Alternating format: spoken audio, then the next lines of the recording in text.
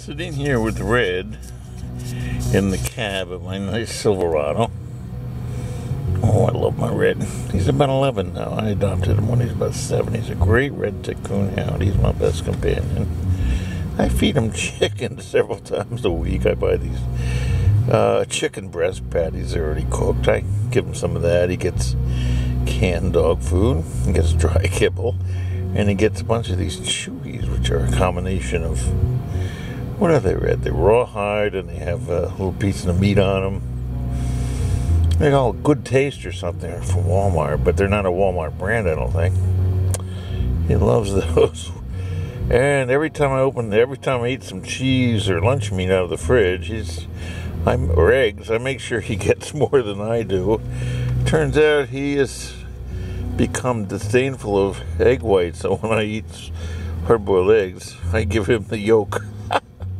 He's a sweet guy, and it is about 4:30 or 4:27, and I am here. I didn't flip the screen to see myself, but I think it's getting a picture of me. Big deal. And we've come out here on a logging road the third day in a row, and you can see it's not plowed. There, it's plowed. And you can see behind us is where we came from. It's all plowed out there. If I can show you that, I don't know. And but it's all ice. It's just 25. And I got these giant cleats on my that'll keep me on my feet. We're not. But here's the thing. I'm really talking to myself because nobody's watching this.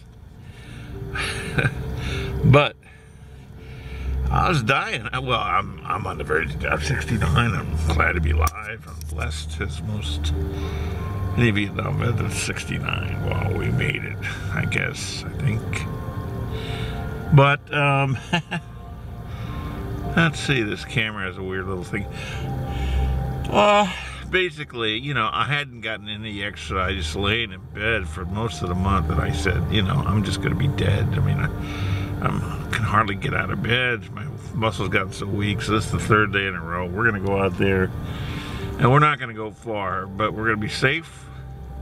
We're going to get some a little exercise for my whole body, my heart and stuff, and keep going, you know. May all you be blessed. And I hope the federal government stays open. You know, I'm a veteran.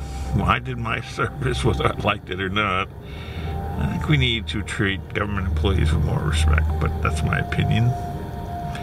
You have the right to yours.